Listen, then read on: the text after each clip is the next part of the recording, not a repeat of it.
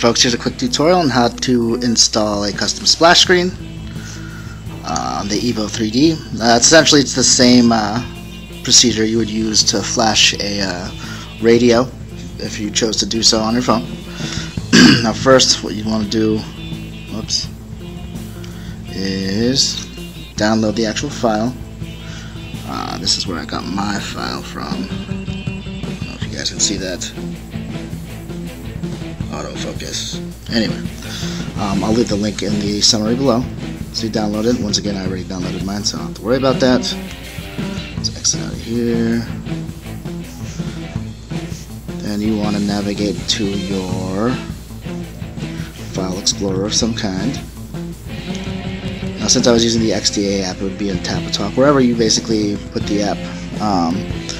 Then from wherever you download the app to is where you want to go, and then you want to copy it and paste it to the root of your SD card, and you want to rename it to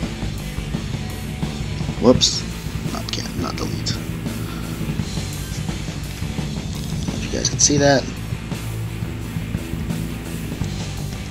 it's PG86IMG. IMG is all in capital. That's it.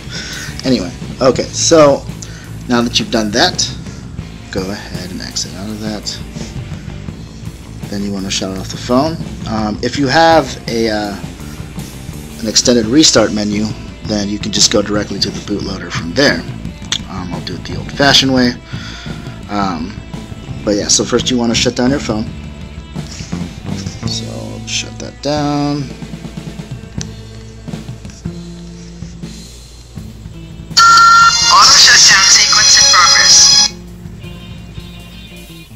Okay, now that you're fully powered down, go ahead and hold down the volume button.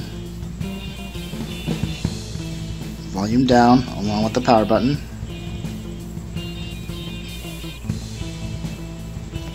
Okay, now your bootloader is going to read the fact that you have that file on there. See that right there, parsing splash. It's going to ask you to confirm, do you want to start the update? Volume up for yes, volume down for no. So volume up, and then let it do its thing.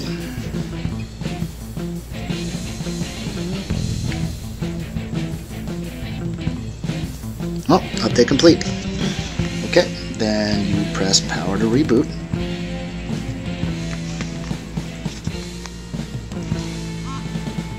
And there's your new splash screen. Alright guys, have fun. Peace.